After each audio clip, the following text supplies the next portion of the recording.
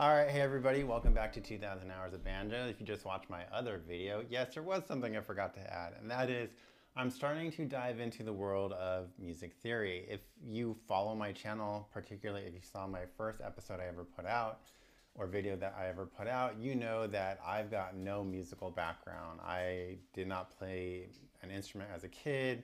I wasn't in the choir or anything like that.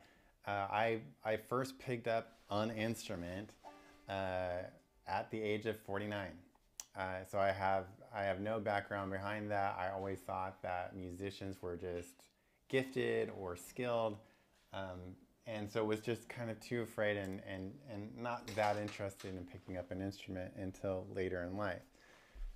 So that means I have no music theory knowledge whatsoever. And now that I even know there is a thing called music theory, that's probably a good thing because I've always wondered. I've had lots of questions as I've learned this instrument, like why is a C chord called a C chord? What's the difference between a key and a scale? Because I'm hearing those words and I have no idea what they mean, especially when you have to play in a key. I don't know what that means.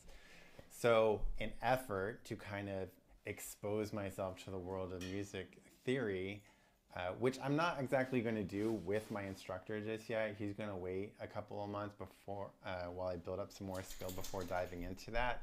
But I want to kind of have some of the language, some of the vocabulary ready. So what I've done is I've gotten a couple of books. The first one being, of course, Music Theory for Dummies. I'm a little bit into this one. It does start out with mostly how to read sheet music, which I guess is good to know. Most banjo music is in tablature and not sheet music, but I guess it's good to know that. So the first like 90 pages or so are just, I don't know how applicable that is. I'm getting into the chapter called Circle of Fifths. I'm not exactly sure what that is, but I'll find out. The next thing I got was this book, Basic Music Theory for Banjo Players. My wife got this. I think this is the book that Banjo Addict recommended. And this is actually more applicable. I've read through it once, like months ago. Or I shouldn't say I read through, I kind of leafed through it, but I need to reread this one. Actually, I probably need to reread all of these, or going to reread all of these many times before it starts to sink in. The other one I got was the best music theory book for beginners. There's apparently 7 of these books. I just have the first one right now, so we'll see if it really is the best one, because I've got quite a few here, and now I can compare. The other book I got is the Bluegrass Banjo Chord Bible with 2,160 chords. Neat. I have no idea what any of this means. E flat 7 plus 5-9. Maybe one day I'll know what the hell that means.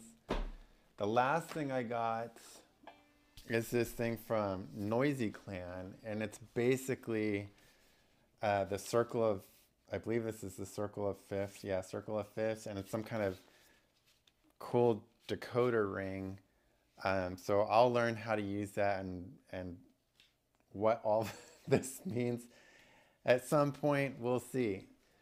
The last thing I'm doing, obviously, is the same thing that I think a lot of people should probably do, is watch YouTube videos. There's tons of YouTube videos on music theory. I know Banjo Addict has a couple of videos on music theory. Eli Gilbert has a couple of videos on music theory. There's this other guy that I'm currently watching episodes of. His name is Ricky Komisky. Most of that is music theory geared towards guitar, but I think there's a lot of overlap there, so I'm checking that out. I'm basically watching videos or reading right before I go to bed.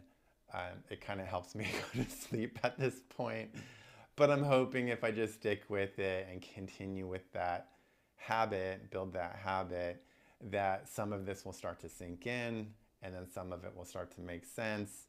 And then in a couple of months, when my instructor is teaching me scales and keys and all that stuff, that all of this will kind of gel together and help me out.